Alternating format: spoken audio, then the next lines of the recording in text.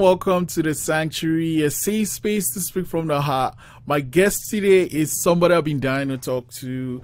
Super talented, Cinnedi. Cinnedi? Yeah. Yes, killing it. Yes. Thanks for coming to the Sanctuary today.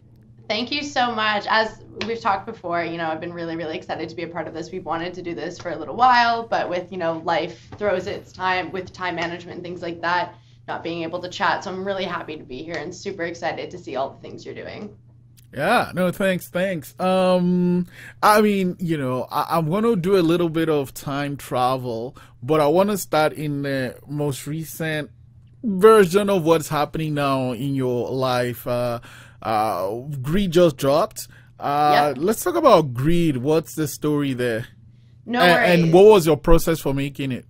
Absolutely. So yeah, I said a little bit earlier that I had a little bit of inspiration from a couple movies. So one for me, the biggest one was Scarface. The other one for me for Greed is just like my own life of like dealing with kind of different situations of like not understanding, I get to a level, let's say as a DJ or clout or fame or whatever it kind of is, and then being like, okay, what's next? And not like sitting and like celebrating like where I've gotten and things like that. So Greed for me, like I consider it, I actually call them like the idea of this project called ego deaths, that like each sin we kind of do. Like if you think about all the sins that there's 7 of them, and like we all kind of do them at times of our lives and not even realize we're doing them. So Greed for me, which is the idea of like in Scarface, like the power, the money, the fame, the drugs, the everything, and it's like he had everything going for him and it was never good enough. So I really took that into consideration, and I really thought about, there's like a photo of him where he has like a bunch of gold and like I think it's like drugs in it too, but he's sitting there and I think he's like smoking a cigarette and he looks so depressed. And that was like the image for me, for Greed. I was like, that is what I want Greed to feel like. And I'm working with the sound of it and things like that, but I also kind of wanted it to be something that sounded a little bit over the top and everywhere and big, because it's like, if you think you might see him on the surface that everything is cool and everything's fine, but then in your head, in that kind of like idea, like how you're thinking, it's just everywhere. You're a mess. Like you're not able to like construct your thoughts correctly and like, and all that kind of stuff. So that's kind of what I was going with that one. Yeah. And like when it comes to, you have this idea in your head, I mean, you already have this concept album going with the 7 sins, and now you're working on Greed. How do you take that idea from your head to to the world? Like what software do you use when you're working on your music? So as I said earlier, was that there's like always, people have different arguments and things like that for what softwares they use. I use for production, I use Logic. I have a MacBook and it works really well for me. For me, I find the other versions, I had a hard time seeing how things work. Like I have contacts in right now and I wear glasses, so being able to actually be able to see all the lines, make sure everything's timed correctly. I like Logic the best because of the colors of it and how you can make everything colorful and pretty and things like that. And I really like the organization of it. Sometimes I jump on Ableton because I do find some of the software, like in this, it's called a plugin. So where some of the sounds come from, I find that I like Ableton's sounds a little bit better for electronic music. So I kind of go back and forth. I work at a studio and do those kind of things also, but I really enjoy Logic. And I find like the biggest thing for me is using different music videos or movies or listening to other artists and getting inspo from what they're making and how you feel in it. Like electronic music, I find you can like close your eyes, listen to the music, and you're like getting these visions of like different things you're going through, like a cinematic story. And that's what I love about electronic music. Yeah. So Ableton. Oh wait, you were just mentioning this thing. It's crazy. YouTube, every time, well, not every time, but most times when I open a YouTube video, the very first thing that comes up is this plugin called, like an ad for a plugin called Drip. I don't know if you know of this, but like, I'm like, I don't know anything about music or production. Why are you showing me this? Anyway, what are some of the plugins you use? Yeah, absolutely. I think one of the best ones that I think of for when I'm using music is if you are like just starting, let's say electronic music, and you need a plugin to actually use. For me, Serum. Like if you're going into electronic music, you gotta get Serum. There's also like default plugins like on your different softwares and different kind of synthesizers that you can use.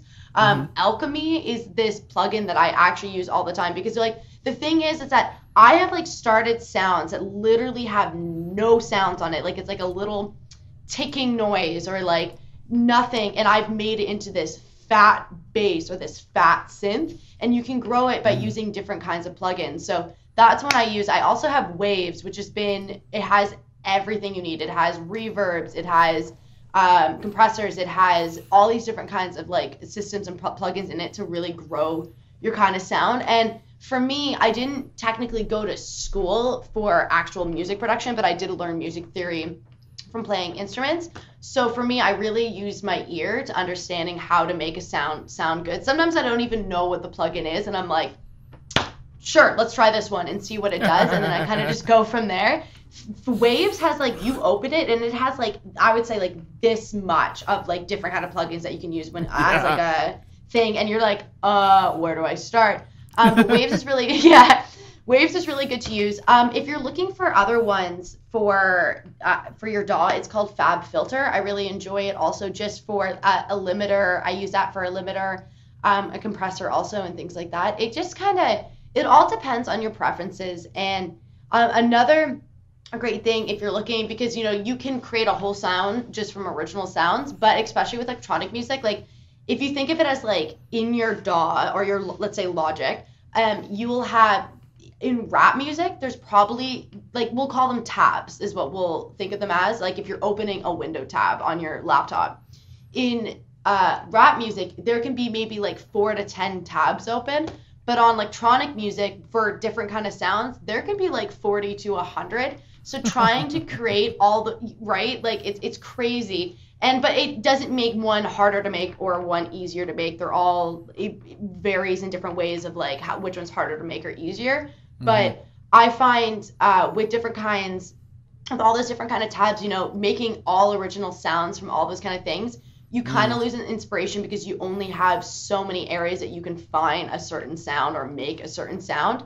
If let's say you're not good at making drums or things like that, there's an app called Splice where you have a bunch of samples and things like that you can take that are royalty free. You're barely paying anything. I think I paid $13 a month for them, and I get 1,000 samples just from there.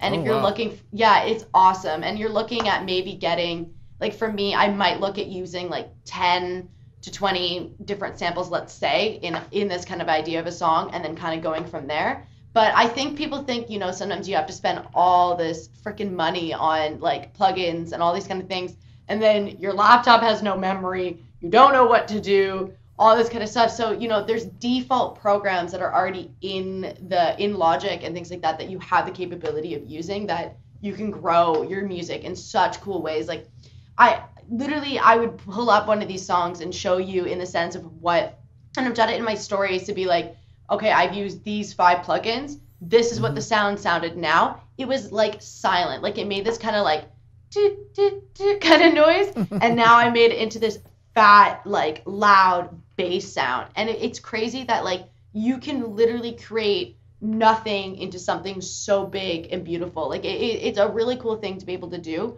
But there's always a lot of learning. Like even for me, there's times that I get kind of stuck and I'm like, okay, where do I want to go now? And I'll just jump on YouTube and watch someone else like produce music, and I'll go jump on a Logic, and I was like, oh, we have a synthesizer like that? I didn't even know I had that on Logic. And then I jump back in, learn it, and like create a different sound from something else. So it's really cool. Writing music has been a really cool thing to be able to do. And I really want, especially, guys do it, girls do it, it doesn't matter who you are, you can all jump in and do it. But I think I would love more women to be doing it, because we are very creative. When women are very intuitive and creative people, that it's a really good outlet to getting emotions out and getting what you need out. Like sometimes I've been really ticked off about something and I make this like angry sounding dubstep song. And sometimes it's not even like a song yet. It's not even arranged. It's just like, I'm mad, I'm making this loud sound, and then just like doing that, and it's like a mess, but I'm at least getting those emotions out, and then I can like recreate them when I want to. Mm-hmm. Yeah. Yeah, yeah, you're talking about waves. A friend of mine that does like all most of my audio, just introduced me to waves the other day, and was like, Love oh, what it. is this? And the only Love thing it. I use is a noise field, Yep. NS1, Yeah, and whatever it's one. thing. Yeah. Yeah, Yep. that's the only thing I use. I use it like if I record something, it's like background noise. I just take it out. It's like magic. I don't know how it works, but it works. so So so many cool how things long on did it. it take to? Yeah. I would like you just play with waves if you have it. Just like make a sound, like use a piano, let's say, and then go through waves and try all the different options that you have, and you'll make so many different unique things. It's really Yeah, cool. no, music isn't my thing. Here's the thing: Yeah. I have an ear for music. Like I Mhm. know what is gonna be a hit. I just know it. But making it, no, I don't have the skills. I can't play any instruments. I can't sing. Yeah. But I can tell when something is going to be good. I just That's kind of have the ear for it. yeah. But making it, no. I just leave that for It's people that do it. it's interesting too because like making it is like a whole other thing. You gotta have like the drive to do it too, because sometimes you're like, well, this Netflix show is lit. Like I'm gonna sit and watch this Netflix.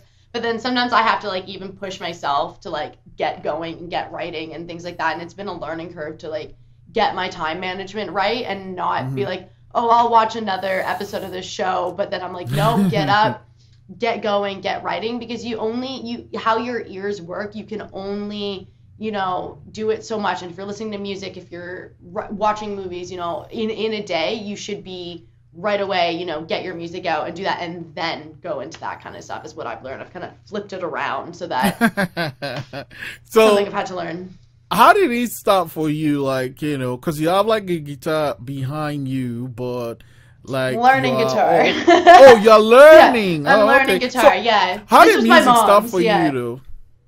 Music started for me, so that's a great question. I would actually say for music, for me, started with becoming a dancer, and I'll say that, and I'll explain in a little bit why. So I started dancing when I was 3 years old. Then my What's our parents, dance like ballet and stuff? so I did, oh gosh, okay, so ballet, lyrical jazz, tap, Irish dance, and then I was really in Irish dance for a really long time. Because my mom is Egyptian heritage, but I also have I have a lot of Irish. And with that being said, I had a lot of time and effort to like learn Irish because of like my family and things like that. But I've done probably every single kind of dance that is out there. I've shuffled, I've done hip hop. I performed in Walt Disney World a lot as a dancer. So with that, Wait. Sorry. Say that last part again. yeah. So I was a Walt Disney World performer. So it kind of started in a weird way when I was a kid, where I would just go with my family, and it was all like they loved Disney World, and I learned a lot about performance from being in Disney, because those are like some of the top performers that you can even meet, and you don't realize that they're like secret performers that will go work in Disney. And some of them, like one of my best friends that was in the Moroccan Pavilion, his name's Archie Penna.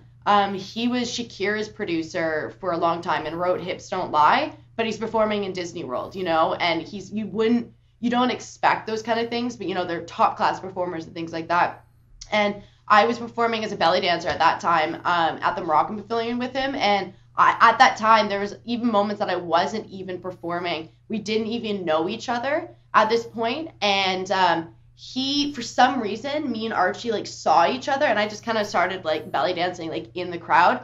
And we like looked at each other, and it was like this weird intuitive thing of like, you need to come up here and perform. And it was just like that I like jumped up. I was just a guest at Disney at that time, and I was performing when I wasn't even like actually supposed to be performing at the time, even though other times I was there for performing. And I was literally like, I still had like the Disney band wrist, I couldn't even go backstage with them, but like I would go, and he's like, you need to be here at this time every single day, come perform with us as long as you're here. And he has been my biggest mentor.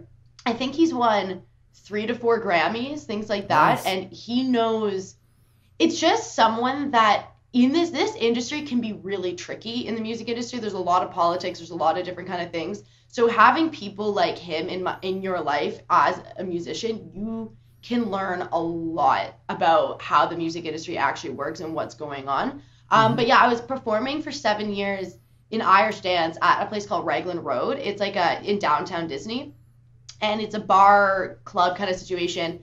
And a lot of people ask me, they're like, which city was this? Florida or Orlando? Yeah, Florida, or Kissimmee or whatever, kind of a little bit out of Florida. Yeah. I think I was there. Yeah, it's is that so the one fun. that has the is it NBA? Like, does he have like? Not No. Raglan, Sorry, I'm thinking of Disney Springs. Never mind. Yeah, well, yes. So Disney Springs is technically what downtown. Actually, yeah, it's changed. So it's like Disney Springs has become what downtown Disney is now. Oh. But yeah, so it's really cool. They've made it a little bit more of like a shopping kind of area. But then there's a Sex Soleil there and stuff. Yep.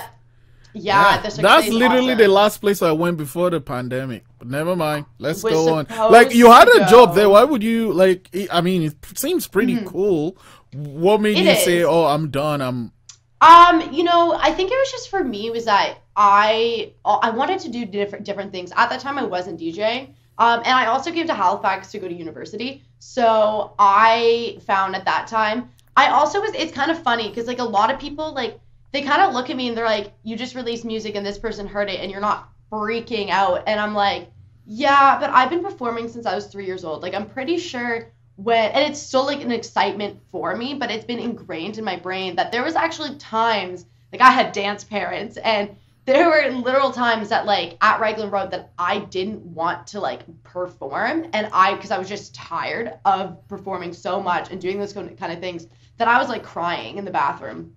Like, things like that, just not wanting to do it. And it's not that it wasn't, like, anything like that. It's just that when you are performing so much and, like, people don't talk about that kind of side of the touring and that side of those kind of things, that it is, like, a lot on you sometimes. So, and I was young. Like, I think, like, my first time I performed, I was, like, in front of, like, 3,000 people in Calgary. And that was, like, I was a child. And so that was, like, something, like, I already did in my head, which is awesome because it helps me now when I'm performing in big crowds that I really want to be different, and I love writing music, but my biggest aspect of things that I love is creating, well, now especially, is creating a huge show. Like, what can I do if I have, like, a stage and it's big, let's say, or if it's this small, or things like that, what can I add to the performance that's not just me standing there and DJing and kind of going like this? Like, I kind of want to, I really want to add more aspects to it. Like, I have now a full plan for my next performances because COVID happened. And I was like, what can I do to amp up my performances? And it's like this whole idea with symbolism and, like, dark and light energy and dancers and things like that I really want to bring to the table when I perform. But I wouldn't be able to do these kind of things and think like that if I didn't spend all that time performing, which is really cool. So why I say, dancing got me into the music and DJ world is if I wasn't a dancer, I don't think I would actually be considered the DJ I am now, or the technicalities of DJing as I do now, because my timing, people even looked at me and they're like, how can you time things like that? And it's because in my head, I'm always going 1 and 2 and 3 and 4. And, like, because of dance that I can literally, I think of it like as when I'm dancing, when I'm DJing, that it's like the same timing. So the years of dancing has made it really easy for me when, you hit cue and press your next song. People look at me and they're like, I don't even have to have my headphones on and I know the timing already of that kind of song. And, being the age I am, and things like that, it kind of made people not, I think there's a little bit of times people felt they're like, whoa, how can you DJ like that? Or how can you do that? And things like that. But I put a lot of time and effort to learn how to DJ, because I do kind of get a little bit ticked off sometimes when I see the DJs that are out there playing. They can be huge and things like that, but they haven't actually, like, done anything on the board, or they're not actually DJing. They're kind of just pressing play, playing, like, a full song, and then standing like this. And I'm like, DJing's an instrument, you got to learn your instrument. It's like playing the clarinet, the piano, things like that. And I find that hard for me sometimes to watch people doing that. Sometimes I've kind of pulled away from the Twitch live streams or pulled away watching others and things like that because of just, it kind of makes me upset that if I'm sitting, you know, putting this effort in, and I want everyone to kind of be putting their effort in when they're DJing and things like that. But dancing really helped me kind of have that capability. But when it came to writing music, I started in band when I was around, I think I was like 10. It was like grade 6 is what I remember. So I was playing clarinet. I played a little bit of percussion, and I was in music theory and learning those kind of things until I was 16, and then high school hits. And if anybody knows high school and how awful kids can be to other people, you know, I was bullied. I remember there was days that I just did not, my grade 12 year, I was like the goody two-shoes kid, you know, leadership kid, all those kind of things. And then the bullying happened, and then I stopped caring. I stopped going to school, like all those kind of things, because I really cared about the music, and I just didn't like the feeling. I was too empathetic that it was like, I hated how everyone talked about each other. I hated all those kind of things, but I didn't realize, you know, even in the adult world, that kind of life happens, but you just have to maneuver yourself out of it. So yeah, I started writing music in a way for me at 16, just to be able to kind of like not deal with like the bullying and things like that. And I remember at like 16, 17, I would be sitting there like kind of meditating and listening to music and like programming my own ideas and what I would do and things like that. But even back then, like wasn't sure I was going to make it a career. I actually ended up quit dancing, and I wasn't I was a competitive dancer also, and that has a lot of pressure. You're doing like 8 to 10 hour days, and I you know, I was like an Eastern Canadian dance champion, and I was like all those kind of things, and you know, that was part of it also, that if you won that, you'd be able to go perform in Disney World.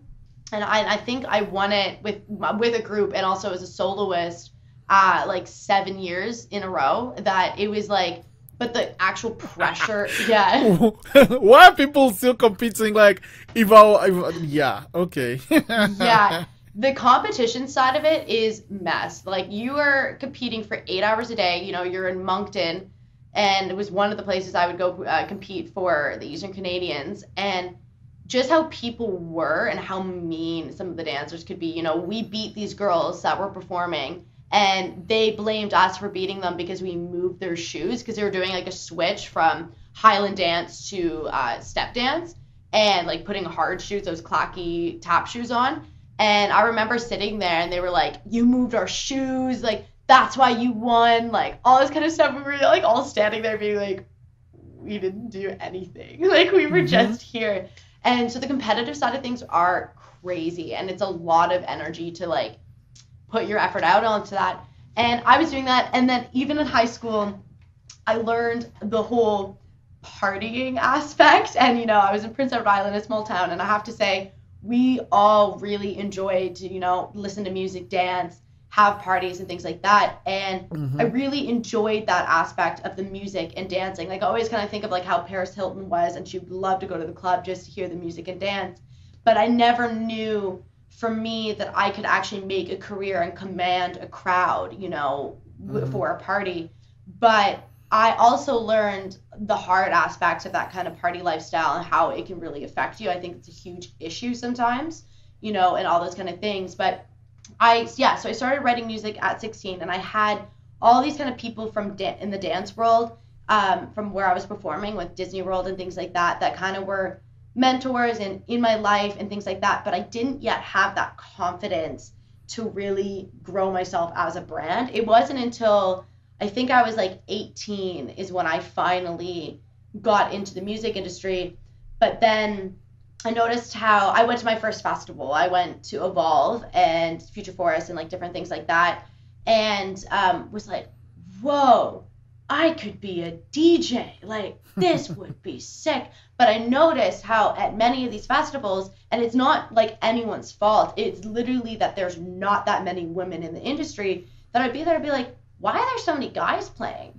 Like, why is there like no women up here? So that was like a big kind of thing for me to be like, it was a big revelation that I had when I was like 18. It was kind of a weird one, you know. I was kind of with friends, there may have been my first time doing psychedelics a part of it. And I like sat while I was on it, and I just had this huge brain thing that I was like, you need to be a DJ, you need to do this, and you need to change the industry. And I was like, the next day from that trip, I guess, I didn't have a DJ controller, so I downloaded an app, and it was just like 2 turntables, and I just started mixing. And it was crazy to watch how the universe will unfold for you if you found like your purpose and what you want to do and you want to work at it. When it came to music, I actually didn't, because I was young, I didn't understand the idea that if you can be a DJ, but it's really important to also be a producer. So I was still producing tracks and things like that. But I also had a hard time sometimes, and it's something I do want to talk about, how women can get really sexualized sometimes, and how being in the studio with different people, how people can treat you. And I listened to sometimes some really toxic, not good people in my life that said, we're going to make you famous, and we're going to make you do this, and we're going to do this. And it ended up really traumatizing me and not making a really good area in my life, that I actually quit writing music just because it was really traumatizing for me, and it wasn't a really good thing for me. And it wasn't until some of the people locally here that actually kind of helped me get back into doing that. It was being like, you can't let that happen. You can't let, those kind of situations, take away from that. So I actually stopped writing music for about 1.5 years, 2 years. And it wasn't until I was like, I think I was 20, that I finally got back into it. But it was even to the point that it wasn't that I didn't want to do it. It just kind of scared me from like the experiences that I had. But then I realized, I was like, oh, if I stop, what's going to happen to other women? So I was like, I'm doing this. I'm going to, be the artist that I want to be, and all those kind of things. So I think writing music for me is a place for a creative outlet, but it's become more to me in the sense of wanting it to be, if it's locally, if it's international, wherever I'm going in this world, I let the universe do what it's going to do.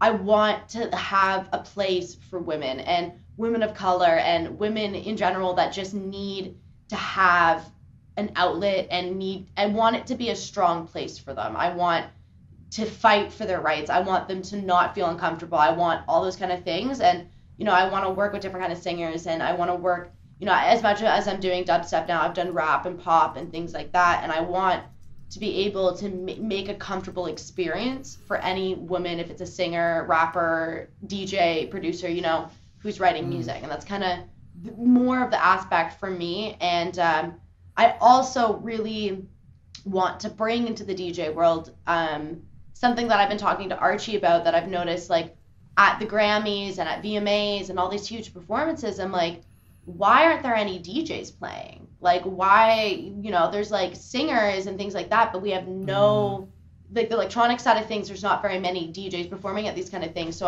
my biggest thing is making areas and wanting to make a big project to talk to these people and get more of the electronic side and the DJ world, into the mainstream and things like that. And it's a big project, and I know that, but it's something that I really want to bring. But I also want DJs, to, for me, especially when it comes to performances and things like that, to really bring a really different idea, and not just on the decks, to have dancing, to have singing, to have a storyline, all those kind of things. I really love creative content art, as I'm doing the 7 Deadly Sins, and each 6 to 7 months I want to like switch it up, change it, and do all those kind of things. But yeah, that's my rant. Oh wow. Okay, so I'm gonna take all that and then break it up and try to unpack it. So you went to the festival, went on this trip, and like, okay, I want to DJ. Downloaded the thing. So let's break that part down. You downloaded that app, then what happened? Oh gosh, I have to remember all this. So I downloaded an app, and I just kind of like started just messing around with it and learning it. And I would sit, I was like, the next day I had this big revelation, and then the next day I was doing it. And at that time I was still 18, so I couldn't go to the bars and clubs. And I was kind of like, okay, well, I really, really want to DJ. How do I get interconnected to people that I want, to do this with? So I ended up at school meeting someone that I told him, I was like, yeah, I want to be a DJ. I really want to DJ. And he's like, come with me. And I ended up, it was really random, but I ended up in this frat house. And I'm sitting being like, where am I? What is going on? Did I just do this stupid thing? Like, what am I doing? But it actually ended up being awesome because I started DJing at this frat house. And but upstairs, there was a studio. And it was a group of people called the Official Night Owls. And I got interconnected with them. And they're awesome. Katose, Moonwalker, they're awesome. They make Afrobeat to, I believe it's Afrobeat, R&B, all those kind of different sounds. And it actually got me into a really cool area of music that I got to learn. And he introduced me to some really cool people. Like, I got to work at that time with Yogi, the producer, that is an amazing producer that works with so many different people like Drake, different rappers like that. And he was also someone that became a really good friend with me. And what kind of got me going, especially locally, was working with him. And then I started doing music videos for him. So I started acting in the music videos for his music. Is who? Official Night Owls. So, okay. Yeah, they're a really cool crew. And they were performing at Evolve and different kinds of things like that. And I was working with them for like a year and a half. I would be at that studio like, it was kind of funny is that I ended up living in dorm, my dorm room becoming a storage room, and I was literally at this frat every single day working on music. And it was a really cool, inspiring kind of time. And I look back and watch the music videos and I'm like, oh my God, I can't believe I did these. And it was another two people in my life that I consider as, older but mentors that really taught me a lot, but also, we did work on events, we did work on a lot of content and things like that. But it was kind of that time period that I was writing music, but I wasn't really releasing anything. I wasn't working with I was working with people, but it was more that I was like in the background. I was kind of in my head. They were great, but then I ended up working with people that weren't as great and all those kind of things. And they were always on my side, and they always, even to this day, we try to get together, but we're so busy. I think Official Night Owls, the crew, goes to Toronto a lot and comes back and forth. And, we kind of do different kind of music. So it's just trying to reconnect and things like that. But that was probably the biggest thing that kind of got me going in that kind of world. And then it was like the next year I started going to festivals and people started noticing me because of the Official Night Owls videos. But I think what was the biggest thing for me at those festivals and getting into the music scene was how people noticed me was that when I was at a festival one day, it was pouring rain and I was just so happy to be there. It was Sunday and it was at Evolve, and I remember it's like the best moment of my life that I just was by my friends were dancing with me, but I was just on some other level. I don't know what I was doing, but I ended up performing. Like, I wasn't even performing at this festival yet. And I was just dancing, and I mean, full professional, just would not stop dancing for 4 hours. And a bunch of even the headliners would come up to me and be like, who are you?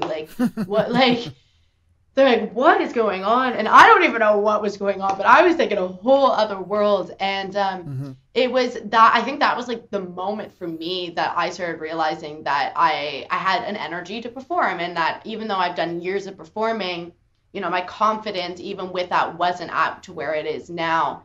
And that was the moment for me that I actually got asked after that, just didn't apply for the festivals, weren't performing at the festivals, just going to learn and educate myself on how these festivals work, how to get a part, all those kind of things, that I got invited up on stage to perform, and it was just like that. And I was backstage, and I'm meeting and knowing some of the biggest Canadian headliners in the electronic music scene from just sitting, not caring, and dancing. And I want that to be an aspect for anyone, is just to let loose sometimes, and you never just be yourself. You never know who you're gonna meet when you're just being yourself. And even my friends talk about it. They were like, that was amazing. They were like, we don't know what you were doing, what level you were on, but it was pouring rain. It was the sun was coming up at times and pouring in, and I'm just smiling and dancing in the rain. And it was amazing, and I will never forget that moment because it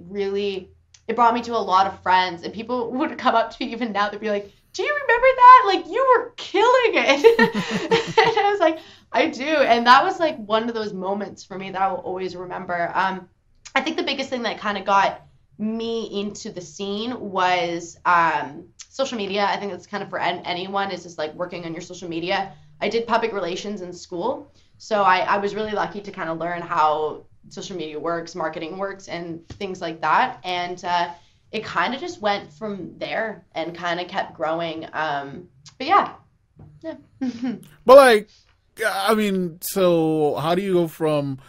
I mean, okay, so you dance. I'm guessing you're on stage with the headliners dancing, right? You are not playing music. So No. how do you go from there to playing music?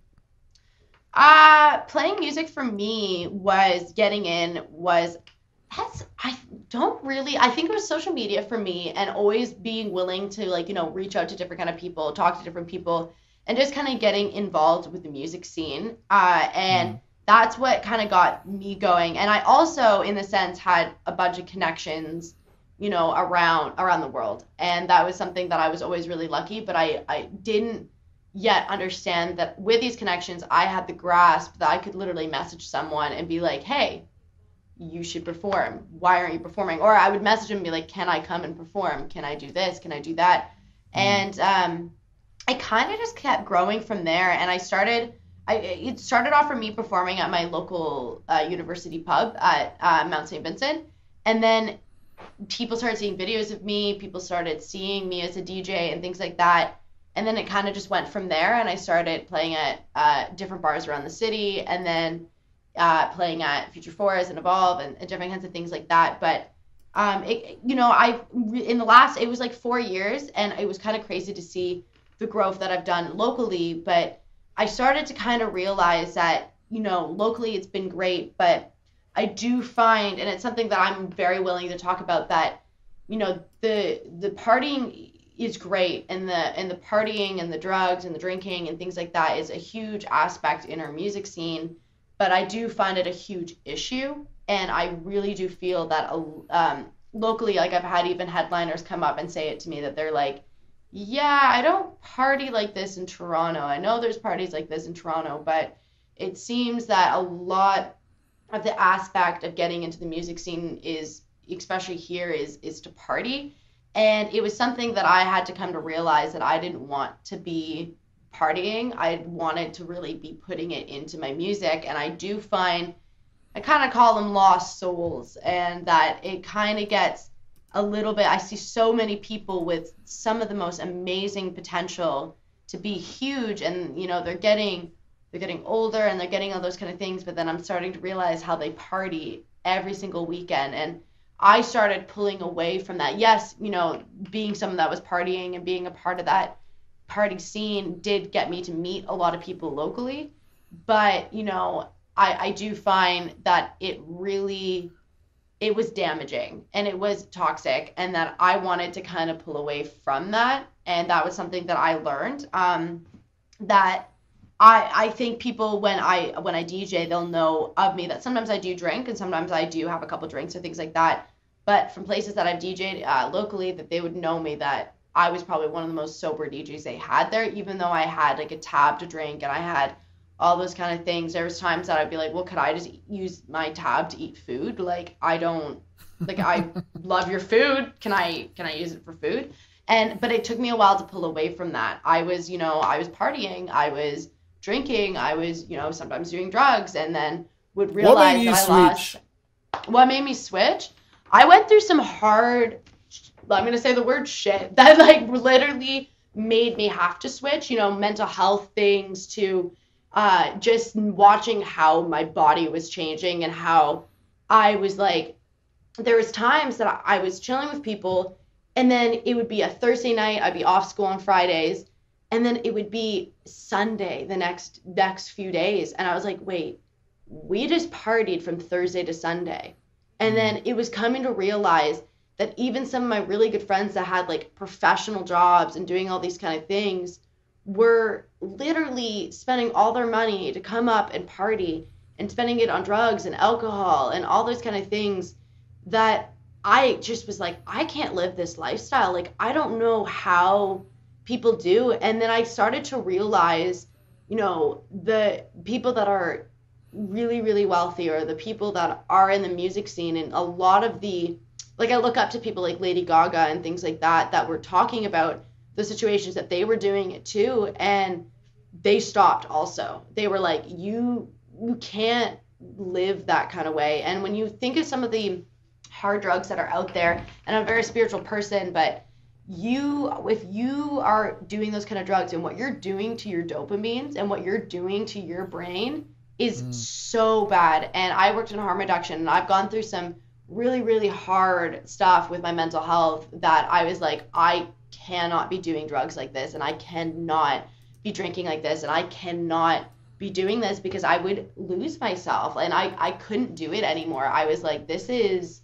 really, really terrible. And for me, was that I was given, and I'll talk about it, something that was like really scary for me, was that I was once given really bad acid, and I did it, and it ended up really fucking me up. And it ended up actually like almost, I ended up having to go to the hospital because it was so bad, and that I thought I was going to die. And that was the moment for me but I thought that was going to be the moment that I was going to stop this party lifestyle. But it wasn't that moment. I still partied a little bit more after it. But then it was like, I was at school, and I was like, wait, I want to finish school. And that I was noticing how I was, first year of university, I did really well. Second year, I was caught up in this party lifestyle.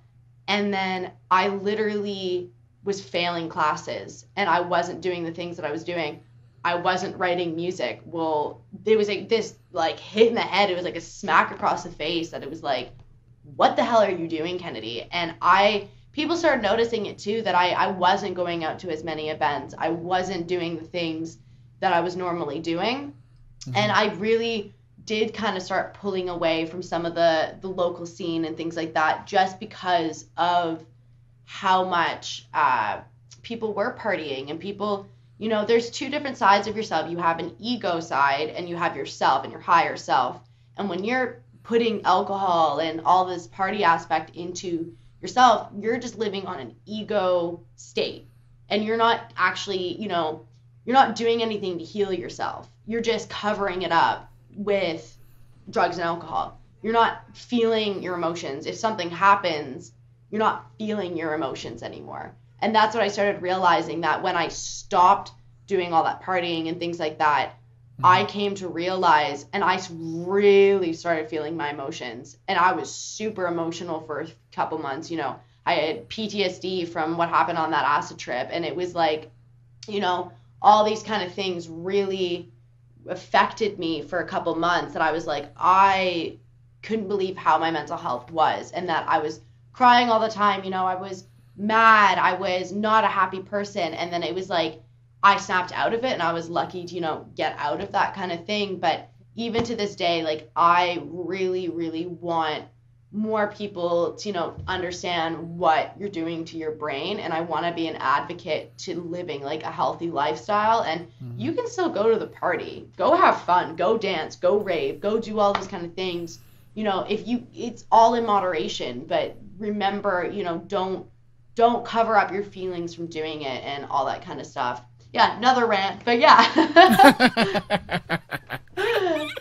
No, I mean, I don't see it as a rant. I see it as like, and that's why I really started this show, because like, there are things that we might be handling or facing, and we might write it in a journal, but I think sharing it, through a medium like this, someone might be watching or listening, and they might be like, oh wait, okay, they might be going through something similar. That might just be what they need to hear to take the leap to change their lifestyle around. Exactly. Like, I look at like the artist Avicii, and there's a lot of conspiracies about him and things like that, but the main issue in his life, like, he ended up committing suicide, and the biggest issue that he had in his life was the constant partying and the constant drugs and things like that, and it's really, really bad for you. And that's like, as much as it seems really, really fun, and of course you can have fun sometimes, you know, like there's no issues of doing that, and I don't condemn you have to be this and things like that, but you know, you have to realize what do you want in your life, you know what I mean? I started realizing, okay, going to, you know, spending $150, let's say, like put a number out on a night out, or I can put $150 into investments that are going to grow in a time period, like cryptocurrency or you know, into my music or different things like that, and you can watch yourself start growing. And you know, I want to live a lifestyle that like I can travel the world and do my art. I want to live in a lifestyle where I get to help other people and be a motivational speaker and talk about these kind of things and, you know, help other people. But if I want to do that, you know, like you got to have some sort of income and some sort of thing coming in to be able to kind of do that kind of stuff. And I started picking and choosing what was important to me. Was that night out really important to me, or was doing my music more important? And I had to pick. And it's very hard. It's fun. Everything, it's fun, like going out and raving and things like that. But it even came down to me in the idea of what even festivals I will be going to in the next couple of years, and where I want to put my energy in different kinds of things. And it's about, for me, I have it on my phone, and it's like, I have to read it because I have it right on my phone on the idea of this. So let's say you put a shark, it's like my background on my phone.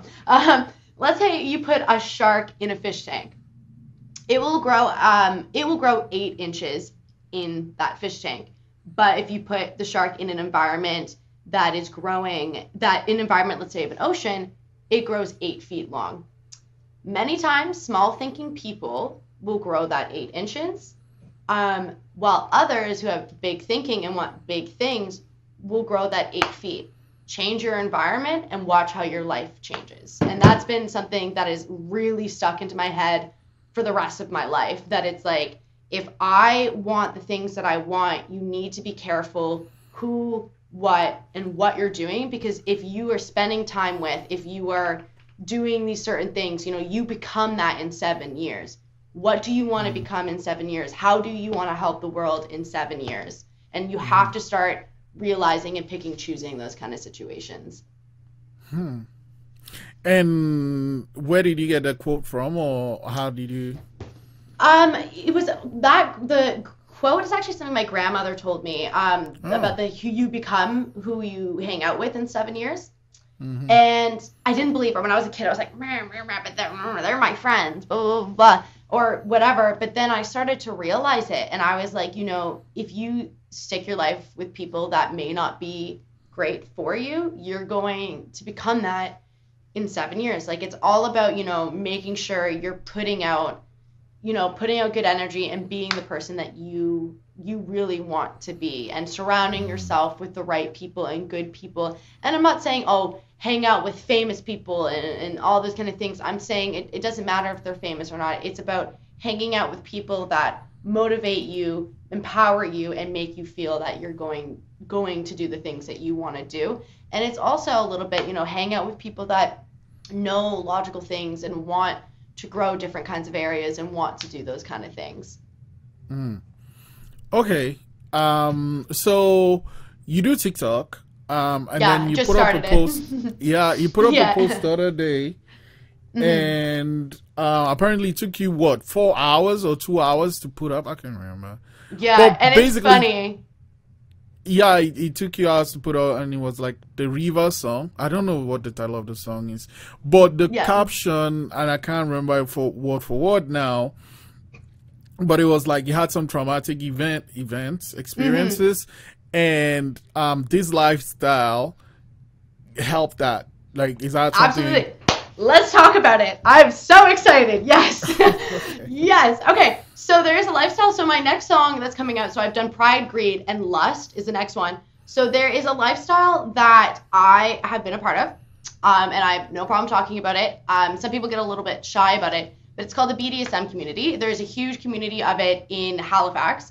And to get the actual definition, I'll pull it up, of what it is. It's pretty much an idea in life, in any, I'm just going to get the definition. So it's the idea of pretty much in any sort of relationship, let's say if it's a friendship or anything like that, in a romantic relationship, there is someone that may be more submissive in a relationship, and there might be someone that might be a little bit more dominant in a relationship.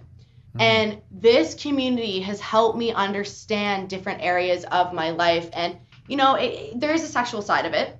You know, there's the different sides of people liking different kinds of things in sex and different kind of things in areas of that they might enjoy. And it has helped, you know, when, for me, in this kind of area of life, is that BDSM, when it came to me having issues of being sexually assaulted. So even when I'm DJing, sometimes I've had guys come up to me and I ask for requests and they're grabbing my ass and I'm sitting being like, why are you touching me? Like, and then I have to get them kicked out. Like, you can't come up to me and think it's okay to come grab me in that way. And it's kind of that idea, you know, BDSM is all about consent, and that if you are doing something, it is all consensual. I consider it like a game. Being in a relationship, there's different kinds of areas of who people are and things like that. And it is kinky, you know, there's people get tied up, people like, you know, people wear different kinds of outfits, people get spanked, people, you know, there's different fetishes and there's different kinks and things like that. And it's about accepting who you are. And like, if you think something might be, you know, a fetish might be weird and things like that, you have a community of people that will respect you and understand you and things like that. And it's all about creating fantasies and creating areas in your life that can really help you grow. A lot of it is people that are masochists. So that kind of, that pain and pleasure kind of end up mixing together. But it also, for me, when it comes to the BDSM, is that people actually think of it as only being sexual, but it's actually a role in a relationship, you know, being someone that has kind of I've been a very dominant person in a relationship, and I actually was a dominant in a relationship for around 3.5 years, and it wasn't really a BDSM idea relationship. And I think, honestly, if I brought more of the BDSM aspects into the relationship, I think the relationship would have been a lot better and a lot more understanding and would have learned a lot more and things like that. But when it comes to being a dominant, you are more of a protective kind of person.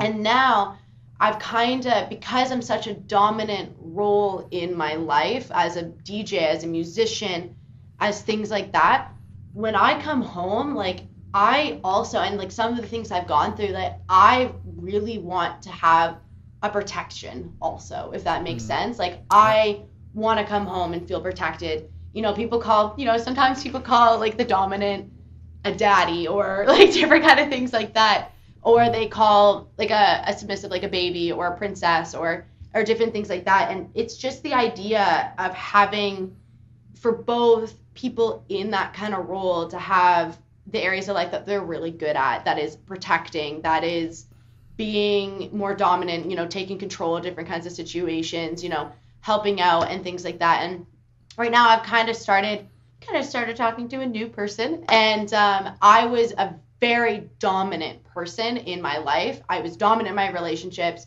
I was doing all these kind of things, but I felt like because I was the dominant, you know, I was a dominant in my work, I was a dominant at school, I was a dominant in this, I was this, that it was actually exhausting me, and I was getting emotional and I was getting tired. Like, I didn't want to have to plan everything. I didn't want to, you know, have to do all those kind of things. But I now have someone in my life that I actually have been really enjoying, that I get to be submissive and I get to be the one that gets a little bit more taken care of in that kind of way. Yes, in the sexual way, there is different kinds of areas that can be interesting. You know, I posted a video of it, and it's a picture of someone dominating me, and it's a video of being choked and kind of danced and thrown around. And some people, I had to put a warning out, because I do understand that a lot of people don't really understand the BDSM community and why people like it and things like that. But those kind of areas of it really helps people with PTSD. There's so much research of it, and it was really important for me for my next releases and for different things that I'm doing is to have it open up and have people explore it. And there's been a couple of my friends that were talking to me about it, and I was at a dinner not long ago, and one of our this is like last Sunday, and two of my best friends are straight in the BDSM community, and we became so close because we all understood each other. We understood those kind of things, you know.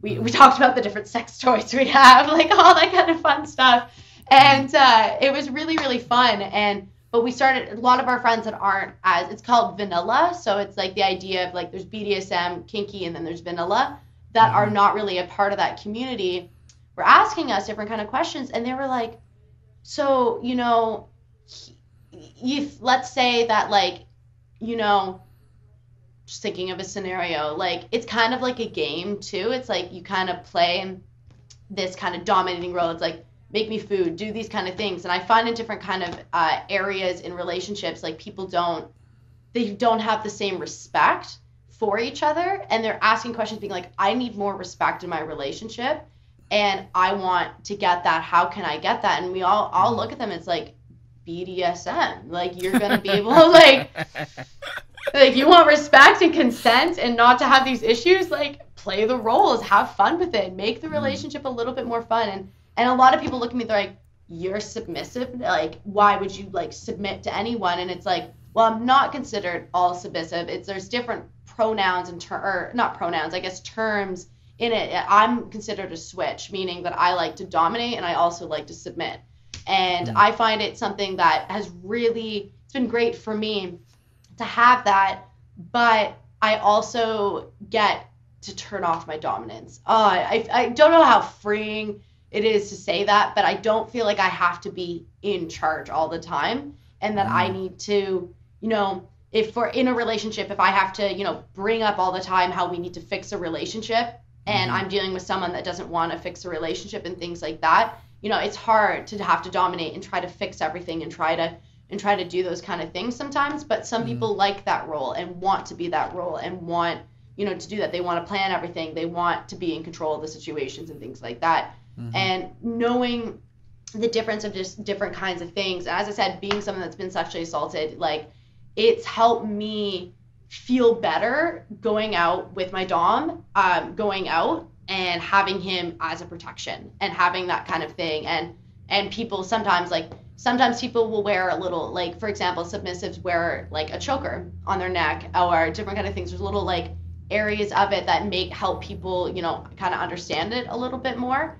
But some people will not understand it, and some people think of it as scary, and some people think of it as those kind of things. But it has been one of the most consensual parts of a community that I've ever been a part of.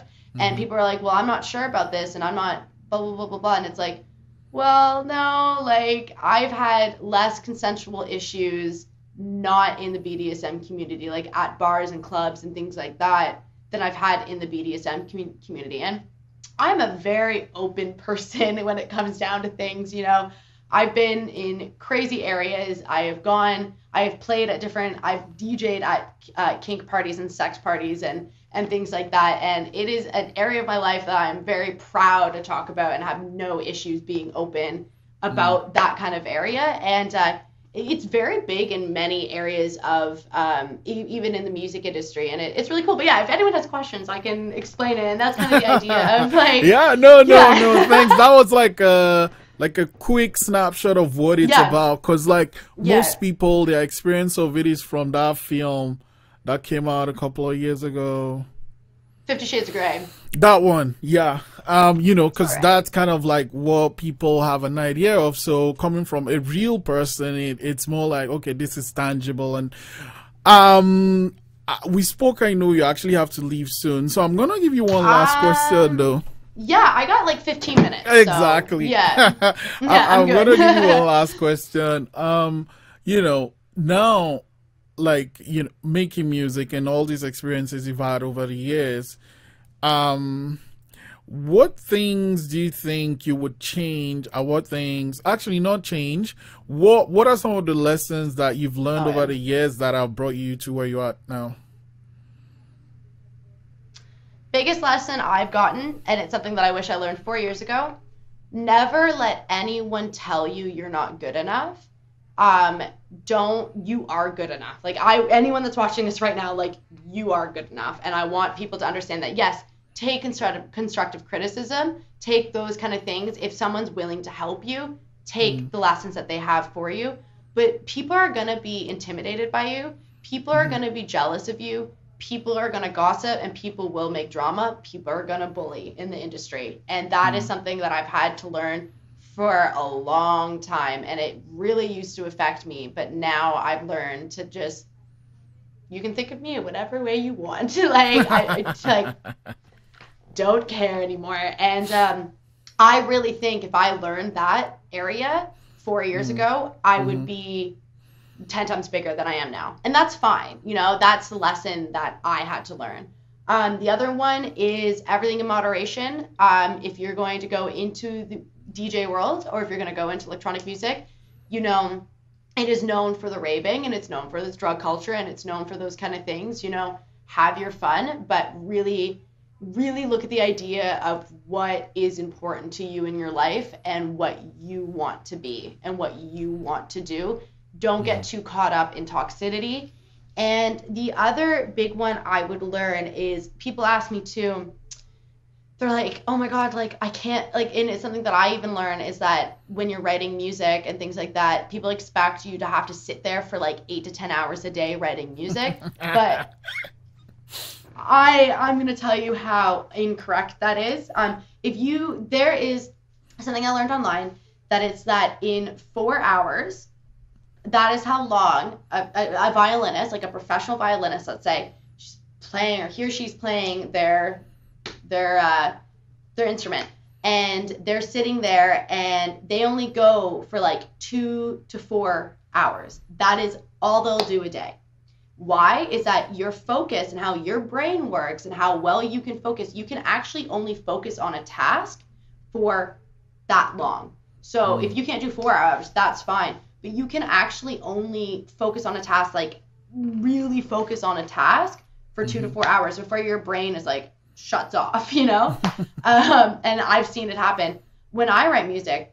And the best way I explain it to people for writing music in any kind of genre, I will write music for 20 to 40 minutes and then go take a 30-minute break. Or I might only get 20 minutes to an hour down of that day, and then I'll go enjoy my day, because that's how inspiration works. You know, you don't get inspired all the time. You're not inspired all the time. Life throws stuff at you. You can't be inspired every second of the day. The other one, if you are at work, if you are anywhere you are, and you are wanting to, let's say, you have an idea. Jot it down right away, because you're going to forget it. You think you won't, and you think you'll just throw it back in your brain. You won't. Write down that idea, have it on paper, and get it ready. Yeah. And nothing happens like this. When it comes to even, as I said, doing a TikTok video, it took us 2 hours to like do that video. Technically 4 hours altogether to like do the production. And it was like the little simplistic things of how, like, I had a towel behind my back so my dress looked like a certain way in that video. And it's like those kind of things do happen. And nothing happens just like that when it comes to creative work and all those kind of things. Everything builds and everything takes time, but I believe in karma and the idea of that you put the effort in, you put the work in, you do those kind of things, the universe will open those doors for you. You know, Archie messaged me not long ago in a beautiful voice message just being like, I'm so excited for your future. And why I'm so excited for your future is that the universe will just open doors for you when you stop believing toxicity, when you start working on the things that you love, when you start doing those kind of things. We are in a universe, and the universe opens doors for you in beautiful ways. And I've even seen that. I'm 22 years old, and sometimes I wonder, I'm like, how the hell have I done the things that I've done at my age? But it's also in the idea of learning the certain things that I had to learn, the hard life lessons that I had to learn to become the person that I am now. Yeah, that'd be Wow, awesome. Cinnedi, that's great. You know what? We have to do this chat again because I have so many things I want to ask. Yeah. But like, when I ask a question, you just lump it all, and I'm like, okay, I'm gonna go to that section and break it up. So I think I'm just gonna like have just episodes of the Sanctuary where I'm just talking about a certain section, because like there's the music, there's the dancing, there's the performance, there's the like the kink thing, there's the we didn't even talk about like your management, we didn't talk about the R&R thing you're doing. I have 9 minutes. So if you have any more questions, like we don't have enough time, I can assure you that. But I'm gonna ask you know, if it's okay with you, send you an invite to come back. So let's have another long chat again. I think this is the longest chat I've actually had on this show since it started. But yeah, thanks so much for coming to the Sanctuary today, and I can't wait to have you back.